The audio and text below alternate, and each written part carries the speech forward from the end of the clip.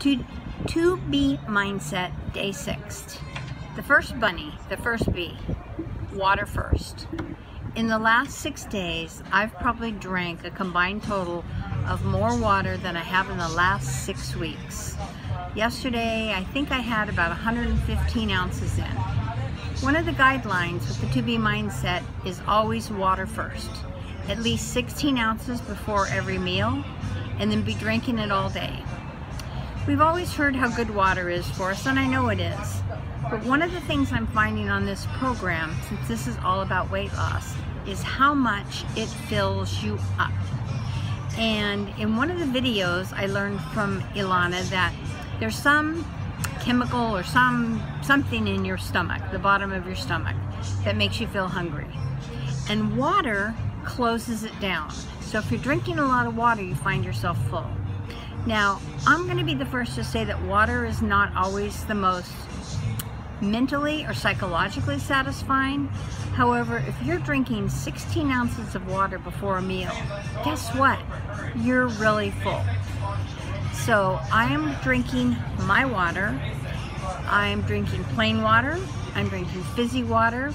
I'm counting some of my herb tea later in the afternoon as water. I also add some stevia to some of my water. And on the call yesterday, I learned about something called Stur, S-T-U-R. That's a natural water flavorer you can add to your water. So lots of water, water first, drink plenty of water every day. I'm floating of water. And one of the things she said is the more water you drink, the better your weight loss will be. Aside from the benefits of better looking skin, general better hydration, better digestion, there's a lot of good things about drinking water. She also talks about using it as something to hold your hands around.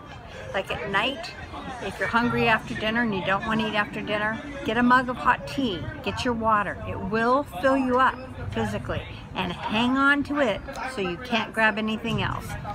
Day 6, live from Veggie Grill, where I met one of my friends for lunch. I actually borrowed the book that the restaurant keeps to show the ingredients and took pictures of what I had. I had a faux chicken Mediterranean salad and some butternut squash soup. I took pictures of the ingredients so that I can track them. Probably a little over accessorized, which I'll tell you more about later, but you eat it, you track it, and see how your body reacts. Day 6, bunny number 1, bunny ears, signing off.